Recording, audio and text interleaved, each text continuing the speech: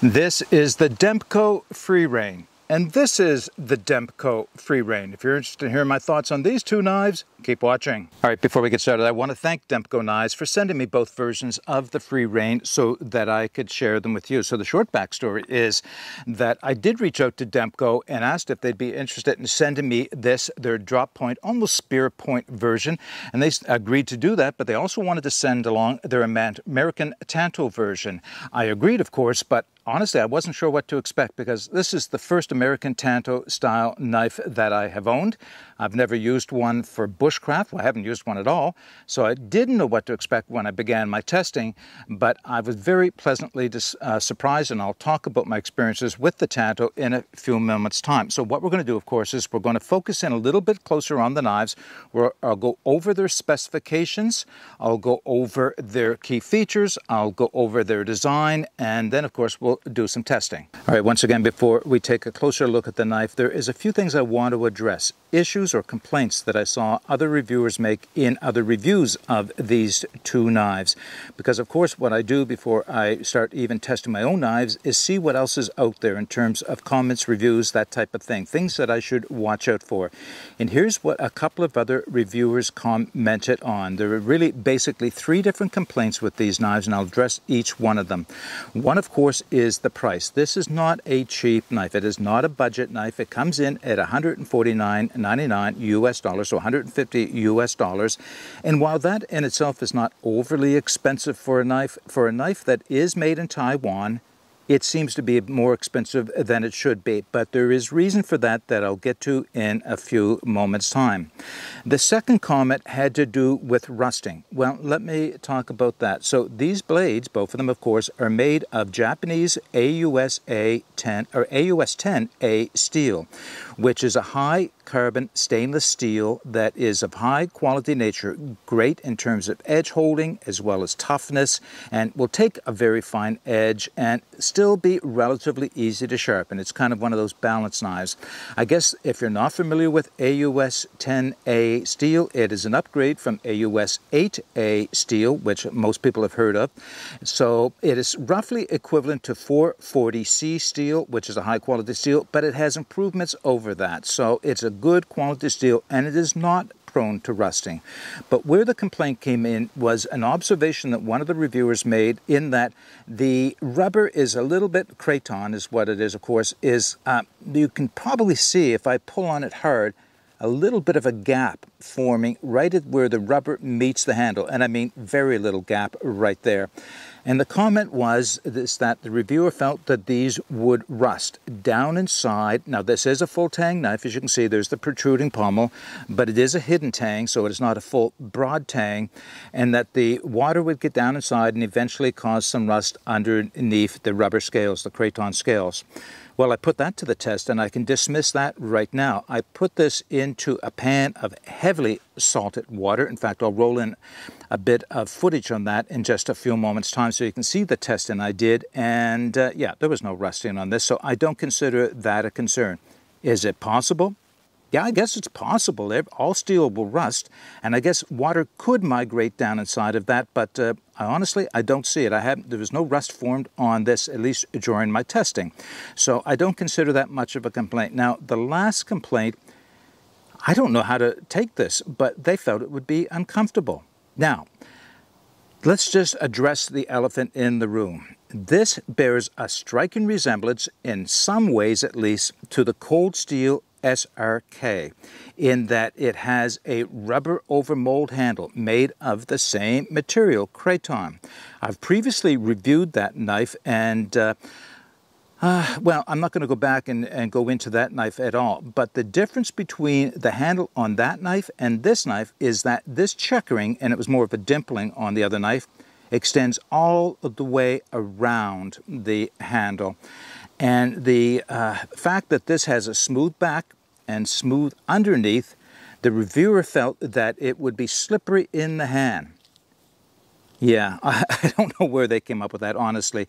There's nothing slippery about this knife. There's no way of me showing you and demonstrating how well this grips in the hand, but I'll tell you, by comparison with the cold steel SRK, this is a much better feel in the hand, and I'll relate that to the width in this direction to the thickness in this direction.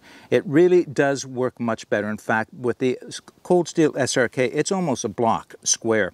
This is actually a much more comfortable grip and a much grippier grip than the SRK. So we'll dismiss that right now. Now let's go back to the first issue of concern, and that is the price. What makes this knife worth $150 US? And I say this knife, and it could be the other knife as well, because they're both exactly the same price.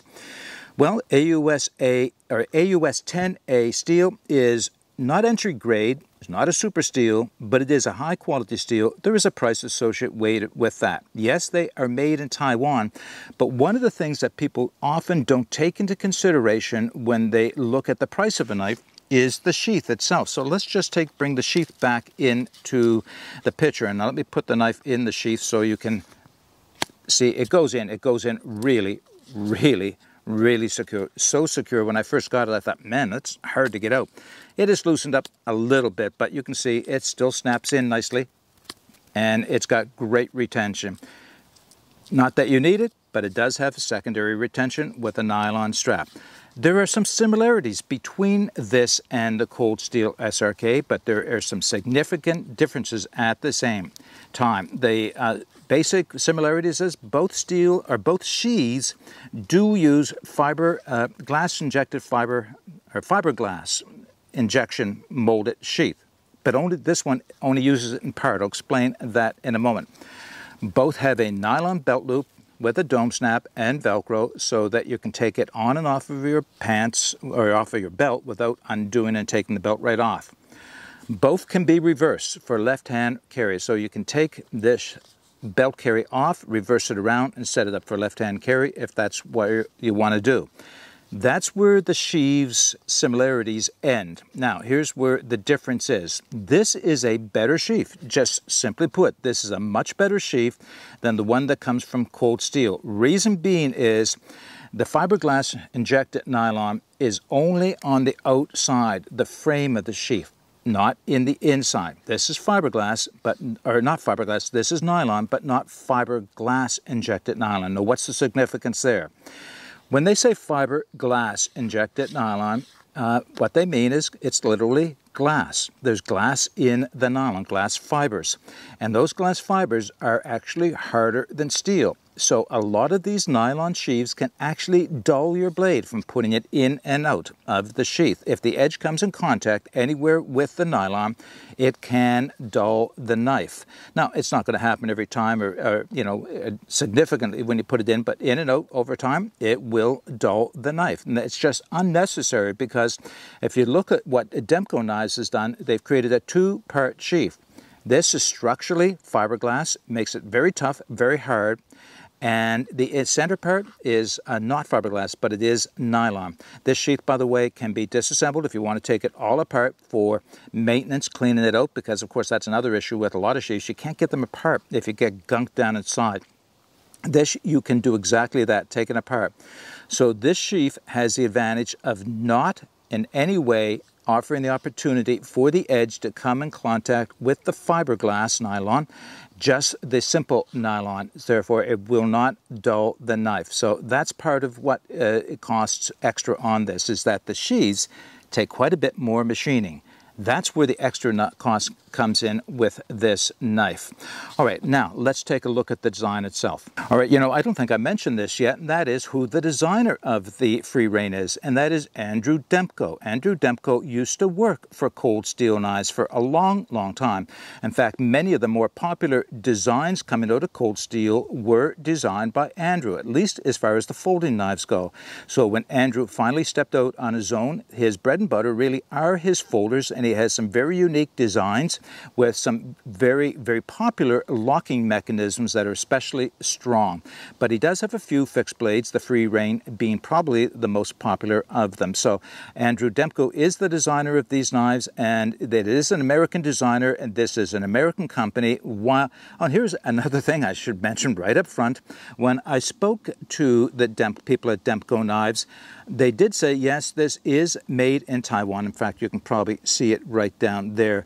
However, they were excited to tell me that they will be producing this exact knife in the U.S., made from Magna Cut steel. So that's kind of exciting. I think an American-made Magna Cut steel knife with high design characteristics, I think, really is a winner. So let's get back to the design of this knife. First, let's go through a few of the specifications. So this will apply to both knives because they're virtually the same except for the blade shape itself. Overall length, 9 3/4 inches, which is 247.65 millimeters. Handle length, 4 5/8, 117.47 millimeters. Blade length, exactly 5 inches, 127 millimeters. Blade height from spine or tip to spine is 1 1/4 inches or 31.75 millimeters. Blade's thickness, and this is quite thick for a knife of this design, 3/16 of an inch or 4.76 millimeters. And as I mentioned, they are made from AUS 10A steel, which has been hardened to 60 on the Rockwell scale. And the handle material, as mentioned, of course, is Kraton, very similar to what is used on cold steel knives, but better. I think that's the best way to say it. Okay, now let's just talk about the design of these two knives. This, of course, being the drop point design, almost a spear point. I think it's pretty much center point on the knife itself. By the way, they do come in different colors for the handle. This one comes in, I believe it is gray as well, and the other one comes in green that I have, and gray. So as I mentioned, it is a full tang knife, protruding pommel. Nice, quite sharp actually, if you like those full tang knives. But it is still a hidden tang, so it is not a full broad tang inside of here. There is a little bit of jumping, and just 3 little divots is really all it is. High saber grind, quite high. It's 2/3 of the way up of the knife, making it slicey for what it is. And here's the thing about this knife. Look how thick the point on that is. For a saber grind, this is an especially stout knife. Now let's just bring the American Tanto back into the picture, talk about it for a minute. So again, specifications are the same for all the features on this knife. The only difference being, of course, is this has the American Tanto style. Again, saber grind, not quite as tall, but almost 2/3 of the way up. Same divots right here for jimping. And the American, now look at the point on that. And this is one of the things, of course, the American Tanto design is supposed to be especially good at, and that is deep penetration, because it has a very pointy tip on it, but very, very strong at the same time, and should not break off. I mean, you can break any knife with enough effort into it, but this is much, much stronger. And one more thing I'm going to say about the Tanto design, and I'll be demonstrating this in a few minutes, is the advantage I didn't see when it came to carving. So I guess most people, myself included, do not consider a Tanto to be a bushcraft knife. It is primarily a military or self-defense or offensive weapon, either way you want to look at it. Can it actually be used for bushcraft? Well, I've discovered that it can. Now, I'm not going to go into a lot of detail and how well it works. I'll probably do that in another video, but I will go over how I've found that you can use those two tips in conjunction or independently each other and still do a really good job of most of the bushcraft tasks. All right, I think we've talked about the design well long enough. What I'll do before rolling into the demonstrations is just roll in that little bit of footage that I have of my rust tests for this knife. All right, let's start this test. So I have about 1/3 of a cup of salt here and about a liter, maybe 1.5 liters of water. So of hot tap water, that is, hot tap water. That just helps to dissolve and disperse the salt around a little bit more, put it in solution, and quite hot actually, but that's way in excess of any saltiness you're going to get in the ocean. So let's put it in. All right, knife is in there. I'm going to leave it for probably an hour or so, and then we'll take it out and let it bake in the sun here, and we'll see what happens. All right, knife has been sitting in the sun for a little over an hour. Let me bring it in a little closer and see if we can spot any rusting. I thought I saw some discoloration here, but no, nothing at all so far. All right, let's just place it in the sun now for another hour. All right, I brought the knife indoors so I could get some better lighting and less wind noise to do this. So we're examining the knife. It was in that super saturated salt water for well over an hour, and it just laid out in the sun for a little over 2 hours before I brought it in. So let's take a look at it. So what you can see, try not to get too much glare on it, is certainly the salt is crusted on the outside of the steel. I'm seeing, all right, let's close examine it. I'm not sure, let's see. Can you see that little dot on the spine? That may be a little bit of rust. Maybe not. Let's see if it wipes off. It just wiped right off. Okay, maybe it wasn't rust at all. Now, to address the concern that was expressed is, did it get down inside? I don't think I can even open that up. I got to get a flashlight. Let's take a look. I'll take a look and then I'll see if I can't. Is this going to focus? Don't think it is. Let's see. How am I going to do this there? I'm not seeing anything down inside there at all. Other side? Nothing. There's no, I don't think water even got down inside there. I think it is tight enough, the material is tight enough to the metal that it's not even letting water down inside. You know, I'm looking at that. That may actually been the starting of rust right there. But if it is, it's the only spot on the knife. Now, certainly this is not a definitive test. This was just a very light test, although it's super saturated with salt, as you can see by the crusting on the knife. But I think it should put to rest the concern about, one, AUS 10 being prone to rust, and two, whether or not water will get down inside there and cause rust inside. All right, when it comes to demonstrating the knives, what I think I'll do is I'll just move back and forth between the two knives just to give you an idea that both knives are capable of all the tasks that I'm going to be doing with them. First task will be batoning. Now, this is a piece of well-seasoned maple, and it is 2.5 inches in diameter, 13, almost 14 inches in length. So this is a good task. I think there may be a knot under this section of it. I think you could probably baton larger pieces of wood than this if you can span it. Likely you can baton it with this knife. But honestly, I think it's just about any knife that, or any baton I'm going to do with any knife, this is as large as I'm likely to do. I can probably demonstrate it on a larger piece of wood, but I'm not sure that it makes a whole lot of sense to do it because that's not what I baton. Nothing really larger than this. So let's get this done.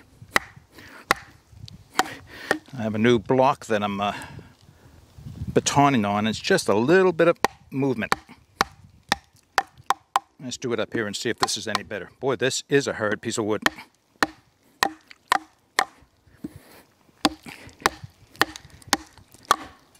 This was definitely harder than I anticipated.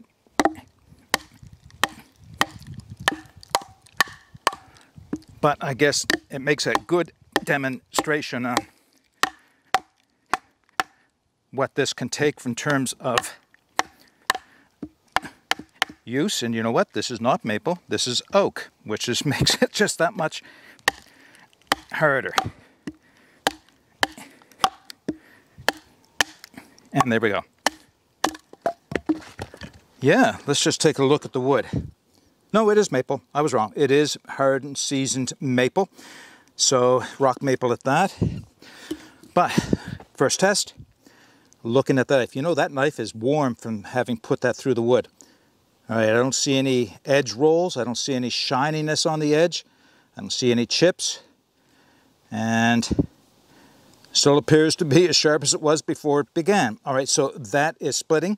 I need to split the rest of these out so that I can create some smaller sticks for the rest of these demonstrations, so I'll do that now. All right, I thought I'd throw in one more demonstration before we get to making some feather sticks out of that other piece that I just cut through.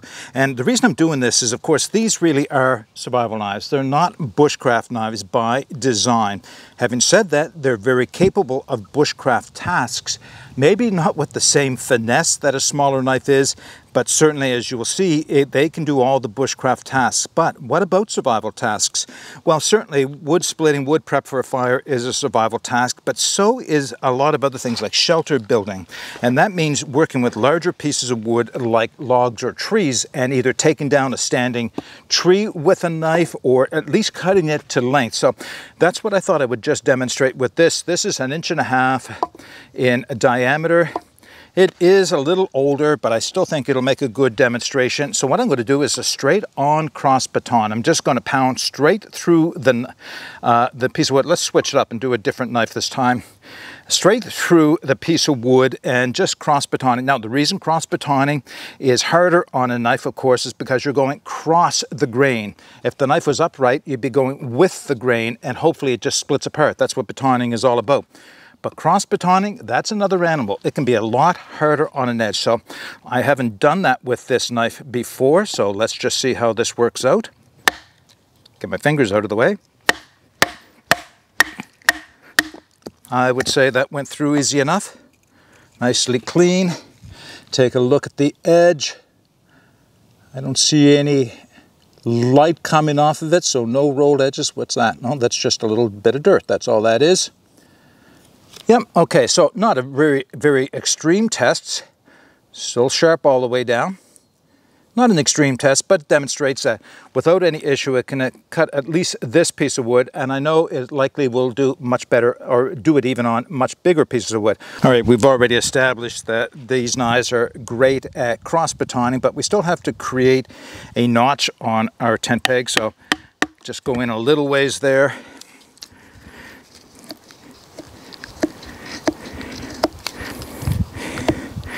These are much easier to control than you might think for a knife of its size, but a lot of that has to do with the saber grind.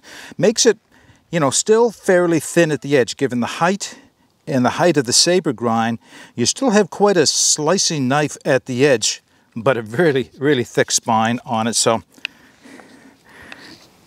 may not be a finesse carver, but it's certainly capable of doing the job of carving L7s for a tent peg. All right, I still have to put a point on this, of course. All right, switching back and forth between the two knives, I've just moved back over to the Tanto.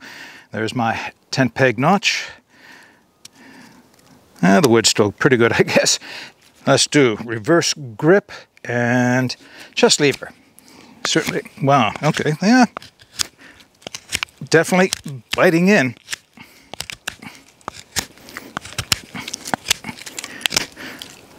That was a point in no time at all. So here is my thoughts on it. It's not the best for holding in reverse grip.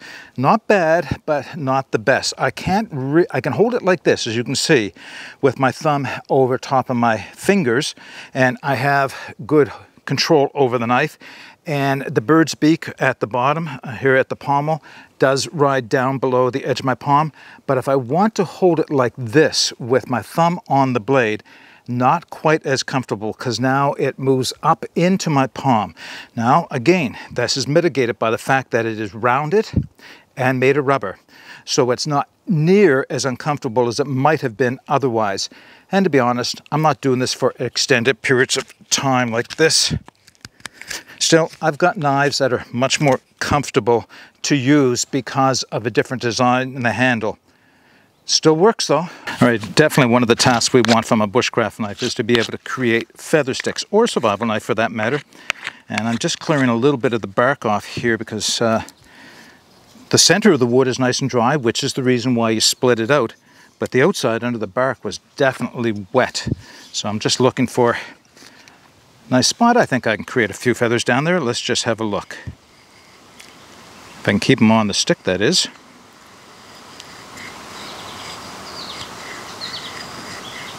All right, it's creating feathers, nice fine feathers. Of course, I'm working on a very thin edge right now.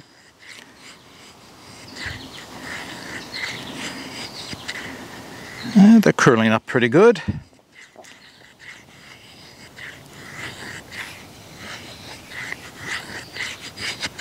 All right, move it along a little quicker here. So definitely, I have knives that are better at doing this. I don't think I have anything this size that can do as good a job at this. This size meaning this thickness.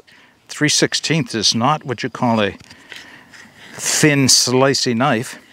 Having said that, that high saber and the height from the spine to the edge creates quite a thinness at the edge itself. Thin enough that you can still do some reasonable feather sticking with it. But again, you've got all of that strength that you would want in a survival knife. I'm actually enjoying using this much more than you might think. Another advantage of the Kraton handle is it may not be as thick as I like my bushcraft knives to be, but it has definitely got the height top to bottom, which is one of the things I talk about often enough. But because of the gripping of this Kraton, I can loosen my grip, hold it loosely in my hand, and still have the control over it to get some really fine little curls running down the stick here. I wonder if I can show you what I'm getting for fine curls. Little tiny curls that would accept a spark from a ferrocerium rod.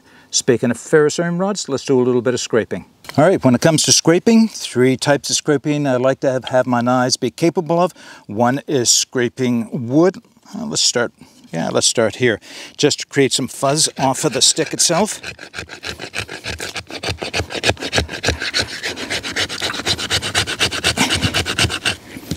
Definitely doing that. Yep, creates that type of fuzz easy enough. My fat wood, let's put the little fuzziness. I'm working on a little piece of birch bark here, of course. Fat wood.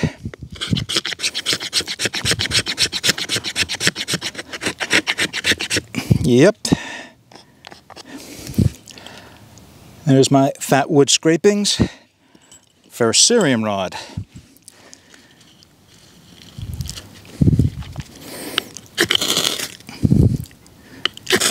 That's better. Throw those little pieces on, and maybe even that feather I created a second ago. All right, one last demonstration, and then we'll wrap this video up. And this is something you have never seen me do with another knife.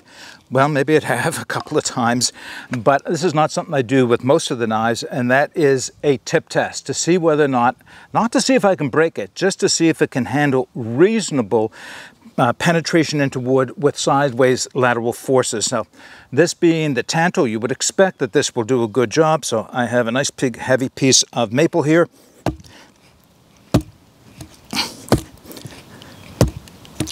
I'm getting some good penetration and no deformation whatsoever. That's exactly what I would have expected. This knife, equally as thick. Let's do the same thing. Okay, I cannot foresee myself doing more work than this using for penetration because I'm not trying to bust my knives, so that's more of a tip test than I would normally give most knives, but it's good to know that it's capable of withstanding that. Now let's wrap this video up. All right, a few closing comments for the Demko FreeReign in both the spear point and the Tanto. And as I mentioned, I've been going back and forth because I don't know how else to demonstrate these two knives except switching back and forth in the different tasks. As far as all of the tasks that I've demonstrated, with the exception of the carving, I would say there's really not much of a difference between these two knives at all. This does have a nice spear point, almost perfectly center line, maybe just above center, which means it should make it easy for drilling into wood. I've drilled into wood with this as well, maybe not quite as good as the spear point, still does a good job and has a plenty strong tip. All right, so using the Tanto for bushcraft, that was brand new for me, and I was pleasantly surprised with just how well it does in wood processing in a number of tasks like the carving over the other knife. Now, they both have their place. I'm not going to say one is better than the other. Some have a little bit of advantage here and a little bit of advantage there. So if you're not ready to make the leap to a Tanto for bushcraft, then the spear point or drop point is perfectly capable of all of those tasks. These are nice knives. They really, really are. These are the type of knife that you're likely going to reach for because you have the confidence that it's going to withstand all the type of use you're likely to put it for, even if it's not as much of a finesse knife as maybe some Moras or some custom carving knives are. Overall though, I'm extremely pleased with these, and I'd love to get my hand on the Magna Cut version made in the US so I can test that for all the... I've never tried a Magna Cut knife before. Maybe that's the reason why I want it so much. I'm really happy with these. It would have to go a long ways to beat these two knives. So, are they a little bit expensive? Maybe for a knife made in Taiwan, but when I look at the quality of these knives and when I look at the multi-part sheath and the quality and the engineering that went into that, I can understand why the price is a little bit above the average. Okay, I think I've gone on long enough about these knives. These are still very, very capable knives. Either one would be a good choice for someone who's looking for a knife. Let's put it this way. Maybe this is the best way to wrap it up. This is what the Cold Steel SRK could have been. This beats the SRK hands down. And I know that's going to offend a few people because a lot of people commented how nice they, or how much they love their SRK. And I have that one that I tested, and I like it too. I won't do that tip test you just saw me do, so maybe that says something right there. It's a little bit shorter, absolutely, but I would sooner grab this than the SRK any day. Okay, that's all I have. I'll put all the specifications for the knife in the video description, as well as the links to Demko knives where you can take a second look at these if you're interested. If you have any comments or questions, put them in the comments section below. But until next time, get out and explore and take that path less traveled, because it will make all the difference. Bye for now.